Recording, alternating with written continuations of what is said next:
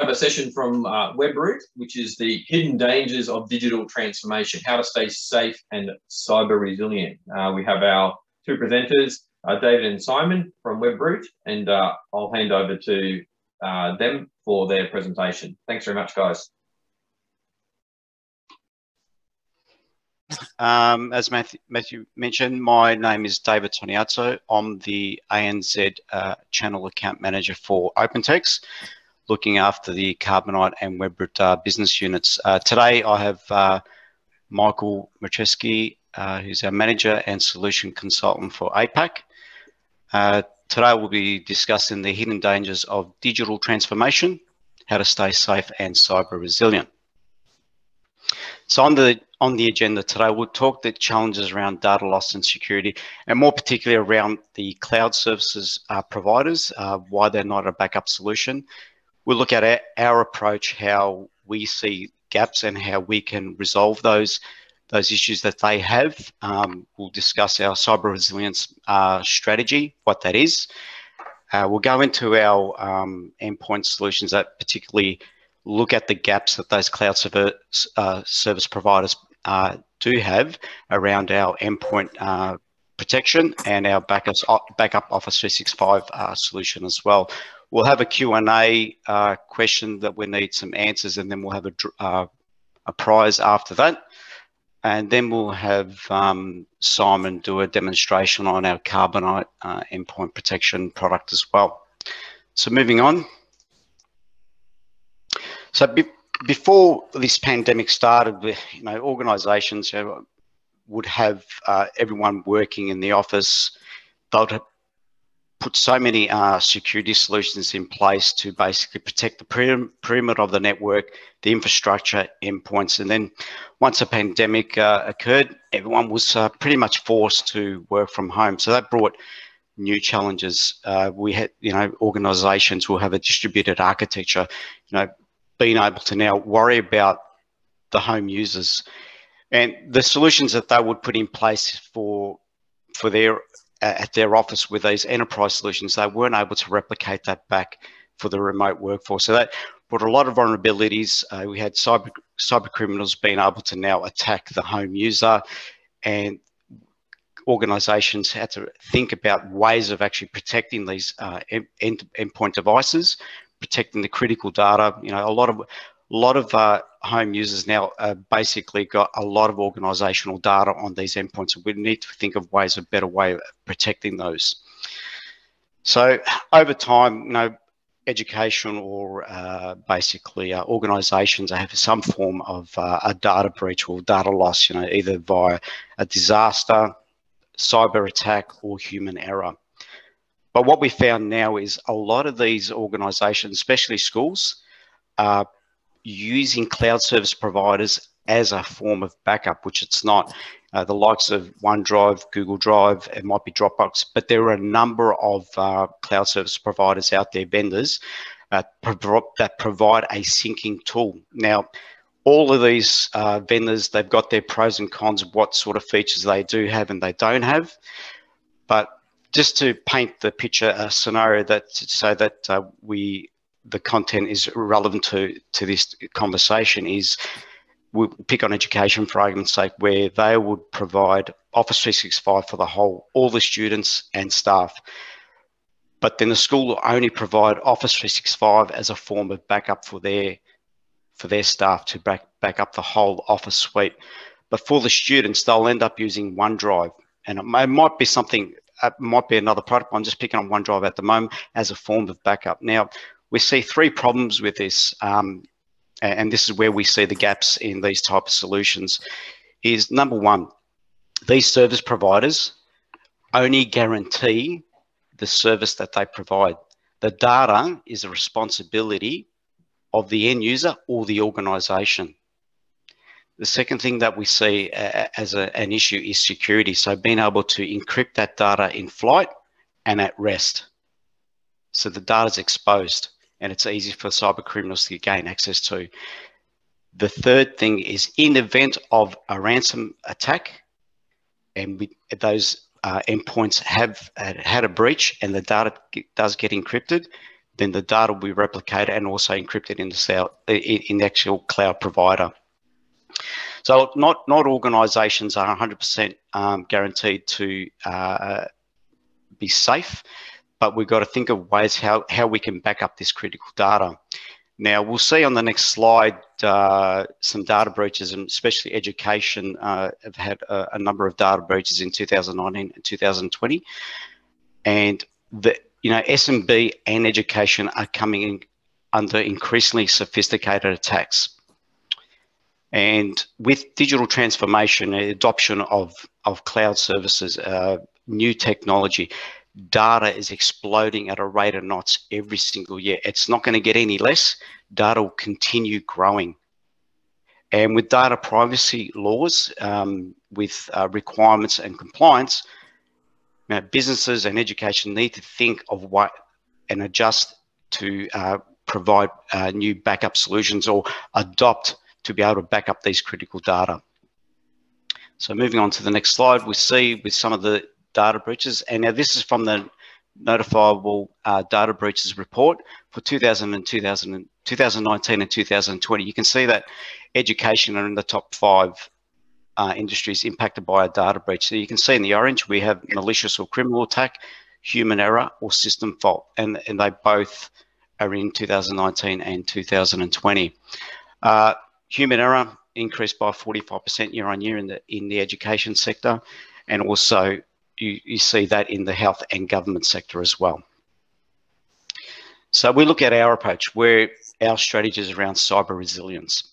What is cyber resilience? In a nutshell, it's just basically being able to continue operating in the event of a disaster or a cyber threat. If a workload goes down, be able to bring that. If it's a service that goes down, being able to recover fairly quickly. So companies that have a strong cyber resilience strategy will continue to grow. Those that don't will eventually fail. So we'll look at our core framework for cyber resilience. We have our 5 pillars. We have backup, which is the main area that we'll be concentrating on. We have our train, block, protect, and recover. So between Carbonite and Webroot, our Carbonite being our backup offering, we have a number of solutions there, and Webroot. So just quickly, just to go over these pillars here, backup is basically your first point of call where you must have a backup. Like what we basically, I said previously with that scenario with the school, we have an Office 365 backup to back up the staff. And for those students that are using OneDrive and those potential gaps that we see in that market, is being able to use Carbonite Endpoint, which is a SaaS-based enterprise solution, which gives you scalability, security, flexibility, granular recovery, to provide an automated solution for those students where we do a catch-all of any documents that they work on, especially for Year 12 and Year 11, Year 12 students, where it's highly critical for those 2 years to, not to lose any sort of work that they do during the year.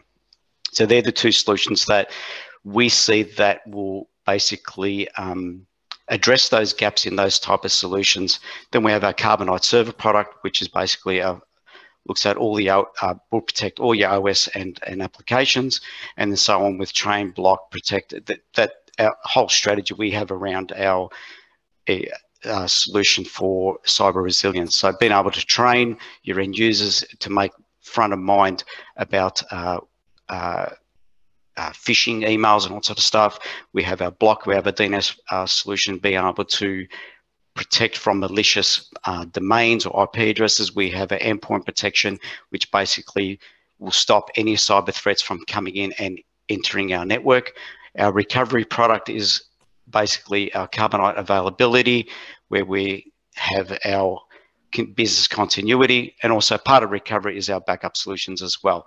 And a Carbonite migrate product, which will migrate any workload from on-prem to cloud or cloud to cloud. So it could be virtual or a physical workload. So moving on, just to give you a high-level overview of our Carbonite Office 365 solution. So we'll look at some of our differentiators. Again, this is our SaaS-based solution. We have an Australian vault here. And some of the differentiators that we have, it's the breadth of components that I'll show you in the next slide that we actually do back up. Being able to, one of the key differentiators, being able to recover file permissions with SharePoint is one of the key things that we see that we're able to do. You know, granular recovery, being able to provide your own encryption, but we do provide a 256-bit encryption. So here you can see with our slide the breadth of components within Office 365 that we back up, which is quite comprehensive. Like I said, it's an enterprise solution that we're bringing down to the small to medium market and also education. Now with Carbonite Endpoint Protection, again, this is our SaaS-based solution, both protecting Windows and Mac OS. And some of the key differentiators here as well. Simon will be going into a demonstration of this product, but one of the main key differentiators here is, as an administrator, I can basically control via policies what I want to back up and what I can restore, or I can hand over that responsibility to the end user. They can decide either to back up what they want or what they can restore. Again, with security, we do have the 256-bit encryption, and we also provide your own encryption key as well.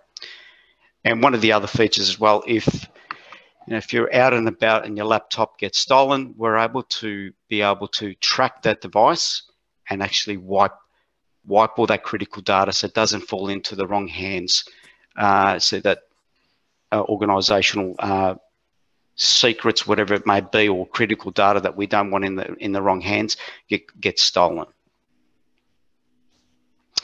Okay, we've got a couple of questions we need. Matthew, are we able to bring those up? We got the two questions that we need answered by the audience.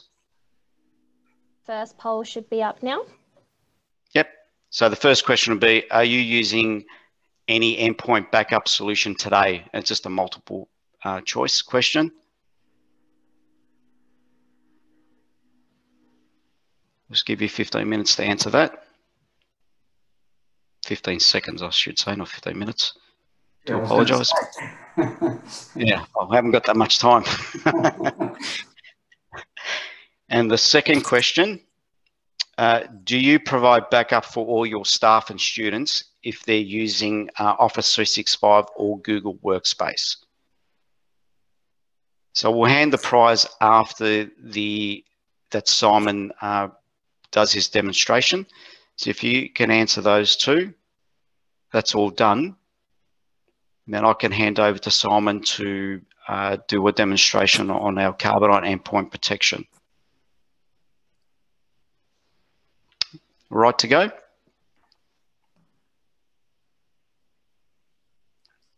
Thank you, David.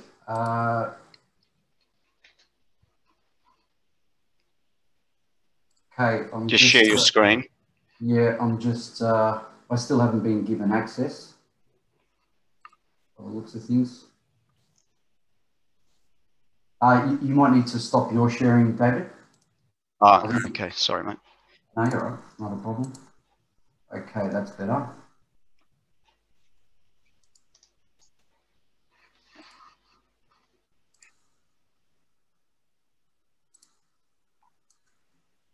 Okay, fantastic. Hopefully everyone can see my my screen here. So welcome everyone. Thank you for joining our event. So as David mentioned, Carbonite Endpoint Backup is our comprehensive automated backup solution that will continuously back up your data, regardless if it's on a physical or a virtual or even a cloud machine running a Windows endpoint operating system or a Mac OS. What I'm demonstrating here today is our SaaS offering cloud portal. It is a multi-tenanted partner portal account, which will allow you to obviously add partners, add your customers and users so you can actually back up those devices. So over here to my left, we have all the quick links, all the pillars that we can obviously manage moving forward. So over here to the left under home, we've got a quick overview here, some reports and graphs on what the amount of data is that you're actually storing in your vault, in the backup vault. So as you can see here, I haven't got much data. It is a fairly clean vault that I have recently started. But you can see here on the 23rd, I had a big spike of data that I have uploaded, okay? And if I scroll down here, you'll get further information on the active summary that I have in my vault, etc. Okay. Going down to my partner here, this field will obviously give you all sorts of information if you're running this as a partner portal. If you are just an end user, you won't see this field in your portal. But if you're a partner, you'll see all sorts of information around the partner name, the amount of customers or end users that you're potentially protecting. Okay, so you can see here in my example, I have 2 companies that I have actually set up in my partner portal, and I have a total of 1 user and 5 devices that I am currently backing up. Okay, at the bottom here, you can see some email templates that I essentially have. These are all configurable by default. The purpose of these templates are when you add companies and users for an email to be sent out to that particular person, giving them a welcome email and information on how to set up their or start up their trial or their backup to their device. Over here, just very quickly, we have standard policies that we can adopt. We can also create our own policies. Now, what is a policy? A policy is all about how we would like to manage that end user. We've got 2 main ways here on how we can manage users. Is we can select centrally managed by administrator or self-managed by end users. If we leave centrally managed by administrator, you will be in control as an administrator or an MSP to select which directories or file structures that end user or that laptop can back up and restore. If you would like to give full ownership to the end user, to that agent, we can select self-managed end users, where that will allow the end user to set up their own backups and manage that moving forward. And just to give you a quick overview on some of the options that we have here is by default, we will back up that device every 15 minutes. We can drop that down to every minute, hourly, or even daily if we wanted to do so. The other option we have here is we can actually set up a backup schedule. So if you didn't want to back up this on a frequent interval, we can schedule that to back up once a day, if that's something that we wanted to do. Okay, moving across here to companies. Here is the company structure of all the companies that I'm currently running. So you can see here, I have 2. I have one called Simon_new, which essentially has one user, and that one user has 5 devices that I'm currently backing up. And the total amount of data that I've actually consumed in my backend vault is just under 60 gig, and that company state is active. The one here at the top, A1, that is a trial that I'm running, and that is actually telling you that there is a trial with no users that are currently being backed up. If we wanted to add a new company, all we really need to do is click on Add Company and really just follow the details here into the appropriate fields. One thing that I would like to highlight is trial company. So by default, we will allow, when you add a company, we will allow you to start a 30-day full trial that will allow you to back up any individual devices that are associated to that company. And of course, you've got the ability to select which policy you would like to add that company to. Okay, moving forward to the users. So these are the users that I have running. So you can see here I have one user, Simon, and as I mentioned earlier, there is a total of 5 devices, and out of those 5 devices, I have 2 devices that I have actually activated, and a total of 60 gig. To add a user, I can simply click on Add User, and that will allow me to add an additional user. Okay. I can click on the user field here, and that will give me all sorts of information on that appropriate user. I can edit the user details, change them, modify them as as required. I can reset passwords from here. I can do all that kind of stuff. Over to devices. So these are the devices that I'm currently that are currently active or currently in backup for that particular user. So as I mentioned earlier, I have two devices that have been activated: my endpoint and my host backup. So you can see here my last backup for endpoint ran yesterday, and I haven't ran this backup for quite some time. Okay, but if I go here and click on endpoint, we can actually have a look and see how that device is actually configured. So over here, very quickly, this is all the information that I have for that device. So you can see the amount of storage capacity, the type of operating system I'm running, and all other relevant information. Under manage device, we have all sorts of cool features here on what we can do in the unlikely event of a data breach or loss of physical device. We can set a poison pill where we can delete all that data of that remote location if the device, such as a laptop, has been stolen or misplaced. Okay. We also can run a restore from the admin portal. So if you're looking at a central managed policy where you weren't giving your end user the ability to restore data themselves, you can have full control and run the restores from here. Okay. We also have location management, where we can actually track that device in the unlikely event if it has been stolen. Okay, I'll stop there with the admin portal because we're running out of time, I believe. I'll quickly show you guys what the agent looks like. So switching screens here, just bear with me. Okay, so this is essentially the Carbonite agent portal that is loaded on the device that you're protecting. So we have three fields. We've got the home field, which will essentially give you all sorts of information on the recent activity. So you can see I've done a recent restore, and these are my protected items. If I click on protect, I can actually select the directories or the type of documents that I'm looking at protecting. Over here, I have set my custom. So if I click on edit, you can see my custom locations that I am protecting only, which is C, backup, and so forth.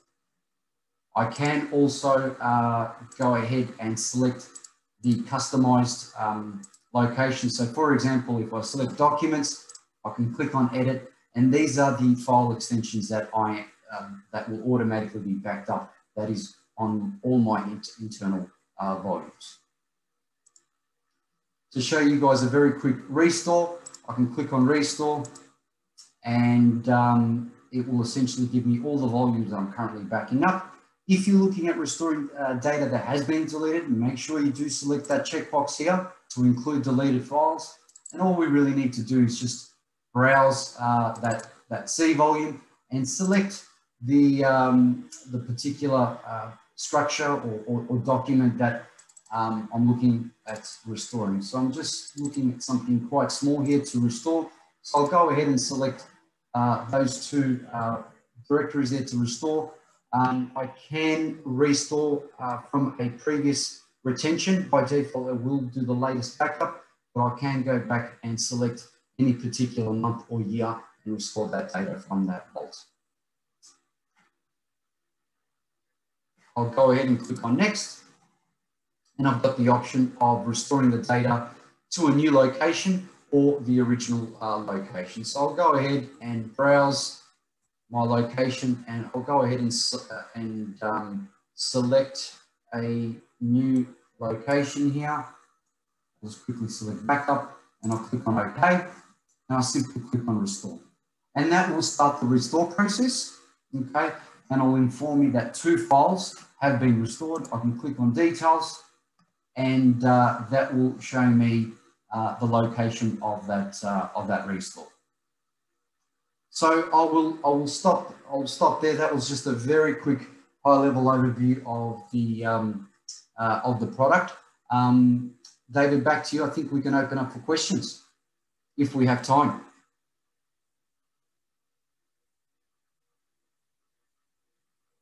David, you're on mute. Sorry, yeah, definitely. Sorry, guys. Yeah. So if there's any questions, guys, put them on the chat, like on Q&A here. We've got a question here, Simon. Is that remote wipe through an agent or through something like computer trace LoJack? I think it is the question. You're in mute. So yeah, good question. That's that remote wipe and all the additional fields there that I quickly demonstrated is done via the Carbonite endpoint agent that is loaded on the machine that you're looking at backing up or protecting. Good question. Question for you, Simon. Is it Active Directory integrated? Yes, good question. So we are fully Active Directory integrated. So we have MSI packages where you can auto deploy the agent on multiple PCs within the domain. We do have the ability to fully integrate with Active Directory. Obviously, group policy. We run LDAP also. And we also do have the option to enable single sign-on. Great question. Okay. There's no other questions coming up at the moment. Okay, guys. Well, look, thanks for that. Interesting for myself, you know, having a long background, obviously, in Windows environments, and a lot of the larger customers out there and some of the education customers out there will certainly, I think, relate to this exact product where if you're coming from a large Microsoft environment, you'll have had the classic folder redirection and roaming profiles. And lots of sysadmins have sat down and spent a lot of time trying to capture all of the data off the machine, harvest it off endpoints and store it on a corporate server, and then we back up the corporate server. So that's effectively how we sort of used to manage critical endpoint data. But as we'd all know, two things would be the problem. Users would always like to install their important documents, the thesis that they've been working on for 6 months, and their only copy of that document in the recycling bin for some reason. Okay, we've all seen end users do crazy things. So it didn't matter how good we were at trying to grab every folder off an end user, off an endpoint. End users always found a way of storing important documents in places that we weren't redirecting or backing up effectively. And the other side of that, of course, is you'd also come across, you're a Microsoft shop, everyone's on Active Directory, everyone's on a Windows device, except for some privileged executives who would always go out and buy an Apple Mac. Okay, and of course, this doesn't work in your Microsoft environment. So it's really great to see a product, an endpoint backup solution, because certainly for myself, if I was, you know, wanted 100% confidence that my company data is backed up, I can obviously go get a product like that, put it on all of my endpoints, both, you know, sort of Windows and Mac orientated. And certainly my level of confidence will go up greatly now, knowing that I can set at a per device level what I want backed up. What's a really great other feature there that I see creeping into the market as well, certainly in the education space, is this need to be able to track devices. So that location component is really good. So for schools that still have college-owned or school-owned laptop programs, having that capability, I think, is really good as well. So lots of schools are on bring your own and they won't be worried about that as such. But having that built in, not a separate standalone endpoint product, but built into a backup solution is a great feature as well. So that's a fantastic presentation. I think it'll be very applicable to lots of our customers out there today. So thanks very much, Simon and David, for your presentation.